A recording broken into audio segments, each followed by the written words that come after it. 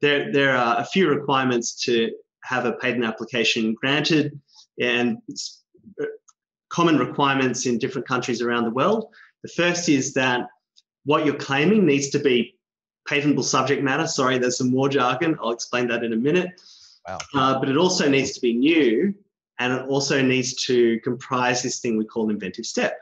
Okay. So let me just talk through those 3 requirements really quickly. So in terms of patentable subject matter,